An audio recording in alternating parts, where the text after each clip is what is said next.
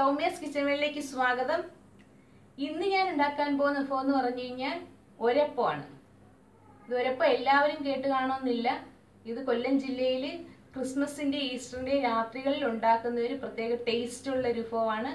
ഇത് വിറകടുപ്പിലാണ് ചെയ്യുന്നത്. പക്ഷെ ഞാനിവിടെ ഗ്യാസ് സ്റ്റൗവിലാണ് ചെയ്യുന്നതുകൊണ്ട് അതിൻ്റെതായ കുറച്ച് പരിമിതികളുണ്ട്.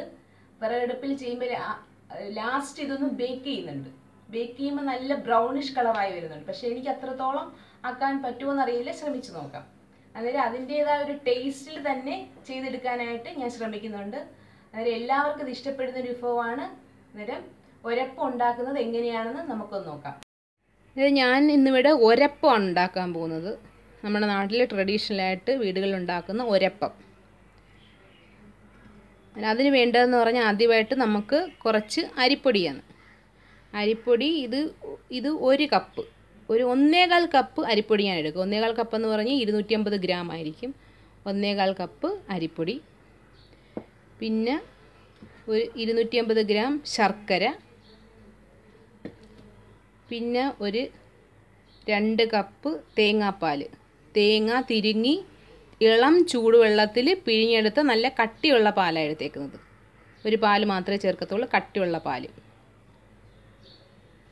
പിന്നെ വേണ്ടത് ഏലക്കയും ജീരകവും പിന്നെ പെരുംജീരകവും കുറച്ച് ഞാൻ എടുത്തിട്ടുണ്ട്. സാദാ ജീരകം, പിന്നെ പെരുംജീരകം, ഏലക്ക, ഇത്രയും മൂന്നും പൊടിച്ച് നമ്മൾ ഇതിനകത്ത് ചേർക്കും. പിന്നെ കപ്പലണ്ടിയും കിസ്മിസുമാണ് ഇതിനകത്ത് ഞാൻ എടുത്തേക്കുന്നത്. കപ്പലണ്ടിയും കിസ്മിസും കുറച്ച് നെയ്യിൽ നമ്മളിതൊന്ന് വറുത്തൊന്ന് ഇടും.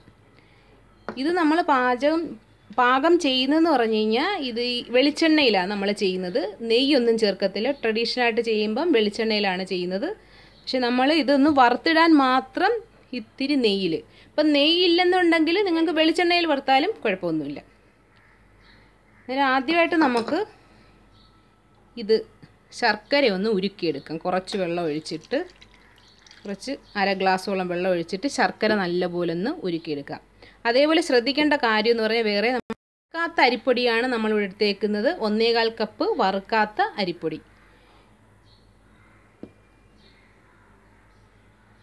ഒരപ്പത്തിന് വേണ്ടി അങ്ങനെ ശർക്കര ഞാൻ ഉരുക്കി എടുത്തിട്ടുണ്ട്.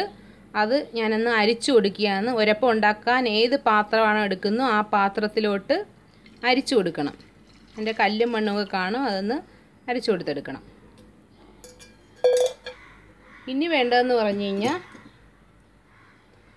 നമ്മുടെ 1 കപ്പ് അരിപ്പൊടി, നമ്മൾ വറുക്കാത്ത അരിപ്പൊടി 1.25 കപ്പാണ് ഇതിനകത്ത്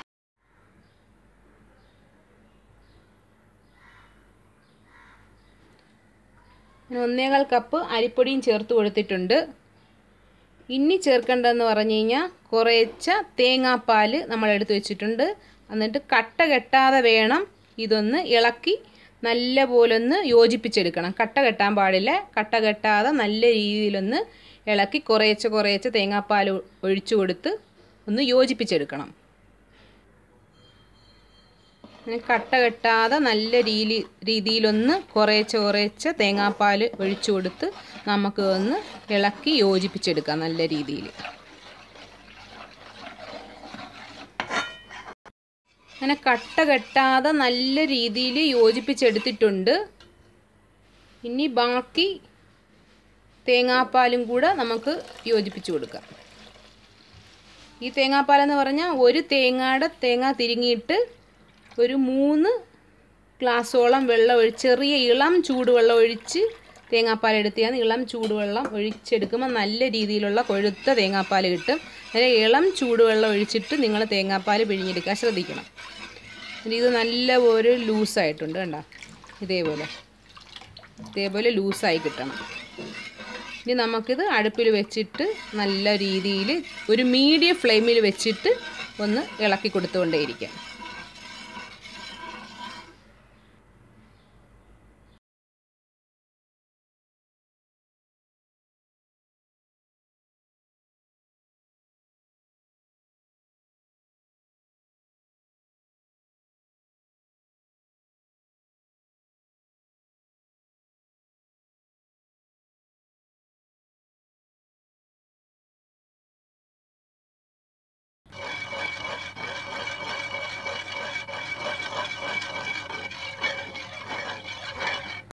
രീതിയിൽ ദാണ്ട കുറുകി ചെറുതായിട്ട് വരുന്നുണ്ട്. അന്നേരം നമുക്ക് കട്ട കെട്ടുന്ന പോലെ തോന്നും മാവ്. പക്ഷേ ഇതിൻ്റെ ഈ സൈഡ് വെച്ചിട്ട് നല്ലപോലെ ഒന്ന് ഇളക്കി കൊടുത്താൽ മതി. അത് നല്ല രീതിയിലായിക്കൊള്ളും.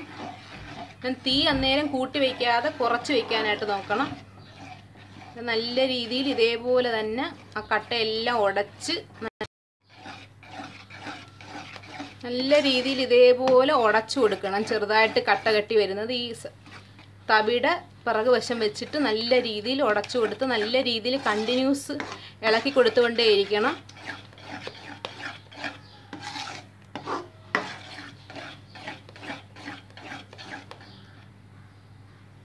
ഇനി കുറച്ച് വെളിച്ചെണ്ണ ഒഴിച്ചു കൊടുത്തിട്ട്, കുറച്ച് മാത്രമേ വെളിച്ചെണ്ണ ഒഴിക്കാവുള്ളൂ. കുറച്ച് വെളിച്ചെണ്ണ ഒഴിച്ചു കൊടുത്തിട്ട് ഇനി ഇളക്കിക്കൊണ്ടേയിരിക്കണം. ഒരു 2-3 സ്പൂണോളം ഒഴിച്ചു കൊടുക്കുക. ഒരു മീഡിയം ഫ്ലെയിമിൽ വെച്ചിട്ട് ഇളക്കി കൊടുക്കേണ്ടിരിക്കും.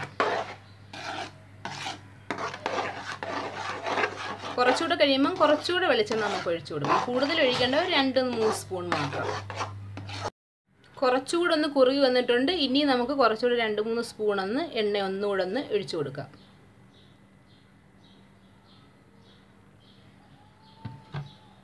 ഇനി നല്ലപോലെ ഒന്ന് വരട്ടിയെടുക്കണം. നല്ല പാത്രത്തിൽ നിന്നൊന്ന് വിട്ട് വരുന്ന പരുവാകുമ്പോൾ മാത്രമാണ് ഇത് നമ്മൾ തീ ഓഫ് ചെയ്യുന്നത്. പാത്രത്തിൽ നിന്നൊന്ന് വിട്ട് വരുന്ന പരുവാണ് നല്ല രീതിയിൽ.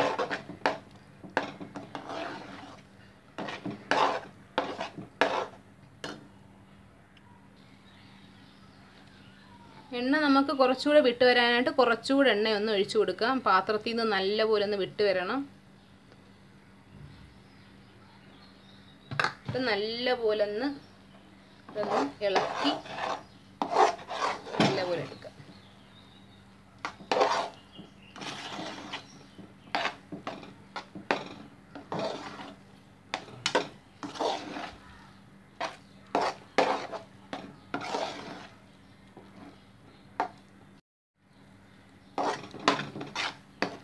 നല്ലപോലെ പാത്രത്തിൽ നിന്നൊക്കെ വിട്ട് വരുന്നുണ്ട്. ഒരു 5 മിനിറ്റും കൂടെ കഴിയുമ്പോഴത്തേക്ക് നമുക്കിത് ഓഫ് ചെയ്യാം.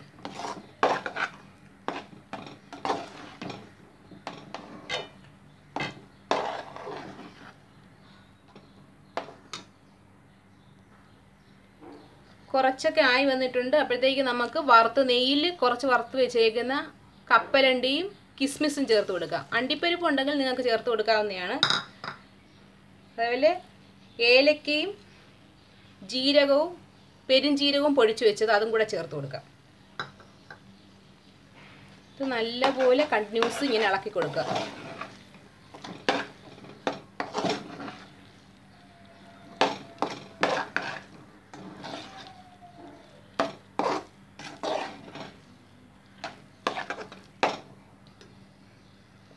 പാത്രത്തിൽ നിന്നൊക്കെ നല്ല രീതിയിൽ വിട്ട് വന്നിട്ടുണ്ട്. കണ്ട, ഇതേപോലെ ഈ ഒരു പരുവത്തിൽ വിട്ട് വന്നിട്ടുണ്ട്. നമുക്ക് വേറൊരു പാത്രത്തിനാക്കിയിട്ട് ബാക്കി എന്താണ് ചെയ്യേണ്ടതെന്ന് ഞാൻ കാണിച്ചു തരാം. ബേക്ക് ചെയ്തെടുക്കുക ഇവിടെ ചെയ്യുന്നത്.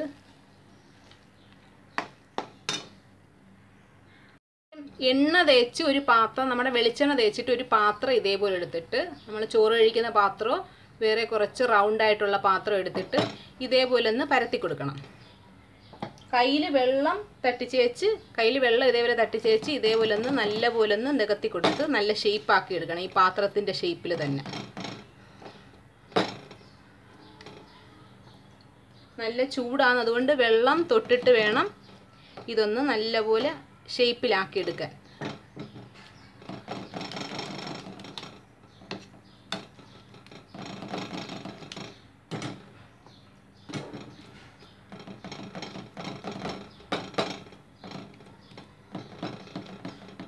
ഇതേപോലെ നല്ലപോലെ നികത്തി നല്ല രീതിയിൽ ഒന്ന് ഷേപ്പാക്കി എടുക്കണം. കണ്ട, ഇതേപോലെ ആയി വരും. ഇത് ഇങ്ങനെ വേണമെങ്കിൽ 1 മണിക്കൂർ കഴിയുമ്പോൾ നിങ്ങൾക്ക് കട്ട് ചെയ്ത് കഴിക്കാവുന്നതാണ്. പക്ഷേ ഞാനിതൊന്ന് നാട്ടിൽ നമ്മൾ വിറകടുപ്പിലാണ് ചെയ്യുന്നുണ്ടെങ്കിൽ വിറകടുപ്പിൽ വെച്ചിട്ട് ആ പാത്രത്തിൽ തന്നെ മുകളിൽ തീ ഇട്ടാണ് എടുക്കുന്നത്. ഇപ്പം നിങ്ങൾക്ക് ബേക്കിംഗ് അവനാണെന്നുണ്ടെങ്കിൽ 180 ഡിഗ്രിയിൽ നിങ്ങൾക്ക് ബേക്ക് ചെയ്തെടുക്കാം ഇത് കയറ്റി വെച്ചിട്ട്. ഇതിപ്പോൾ നമുക്കിവിടെ അതിന് പറ്റാത്തത് കൊണ്ട് ഞാൻ ഇവിടെ ബേക്ക് ചെയ്യുന്ന രീതി ഒന്ന് കാണിച്ചു തരാം. അങ്ങനെ ബേക്ക് ചെയ്യാനായിട്ട് ഞാൻ ആ പാത്രം തന്നെ കഴുകി നല്ലപോലെ ചൂടാക്കിയിട്ടുണ്ട്. അതിനകത്തോട്ട് കുറച്ച് ഉപ്പിട്ട് കൊടുക്കുക. നെകക്കെ കുറച്ച് ഉപ്പിട്ട് കൊടുക്കണം.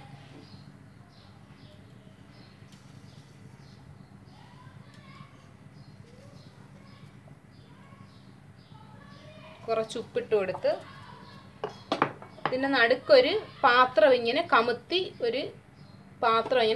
വെക്കുക. എന്നിട്ട് ഇത് നല്ലപോലെ ഒന്ന് ചൂടാകണം.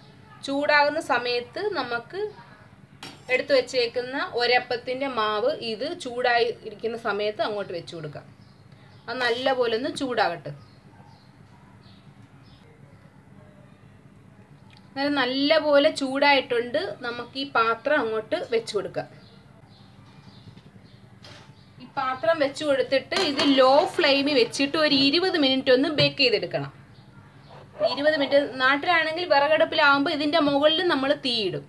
ഇതിപ്പോൾ ഞാൻ ചെയ്യുന്ന പറഞ്ഞാൽ കുറച്ച് ചിരട്ട ഇതേപോലെ കരിച്ചിട്ട് കത്തിച്ച് എടുത്തിട്ട് ഇതിൻ്റെ മുകളിലൊന്ന് ചെറുതായിട്ടൊന്ന് ഇട്ട് കൊടുക്കുന്നുണ്ട്. അത് പക്ഷേ വലുതായിട്ട് നമുക്ക് ബേക്ക് ചെയ്ത് കിട്ടത്തില്ല. ഒരിത്തിരി ചിരട്ടക്കരി മാത്രമേ ഉള്ളൂ.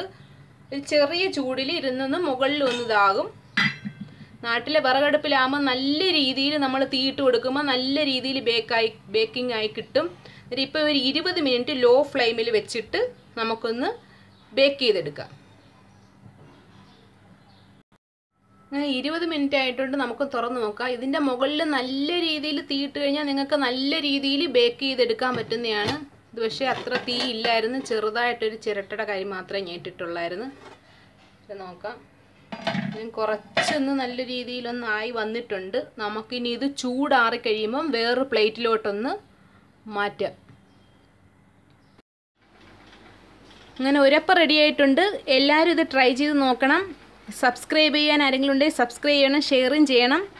കമൻറ്റ്സ് എന്തെങ്കിലും നിങ്ങൾക്ക് പറയാനുണ്ടെങ്കിൽ കമൻറ്റ് ബോക്സിൽ രേഖപ്പെടുത്താവുന്നതാണ്. അന്നേരം അടുത്ത വീഡിയോയിൽ വേറെ റെസിപ്പിയുമായിട്ട് നമുക്ക് വീണ്ടും കാണാം.